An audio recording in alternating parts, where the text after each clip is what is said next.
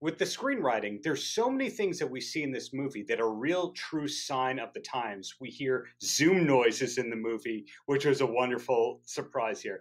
We see symptoms of COVID-19 that weren't immediately known in March. So the first question I have is, when exactly the film was written?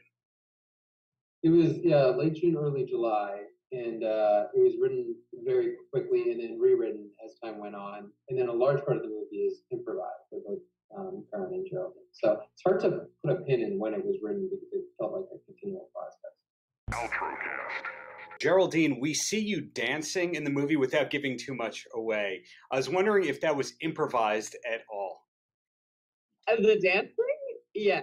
The dancing, the moves were not scripted. I feel like we kind of had to we just had to let loose, and we did. And it was, that was actually one of my favorite things to film, I think. Yeah, normally when you do like dancing stuff, because there's sometimes dialogue and stuff, they'll do playback before when they're speeding the camera, then they turn the music off but we had like a little speaker system, and we just we're like, we don't know what we're doing for sound, but we're just gonna blast this music because it's too awkward to dance without music.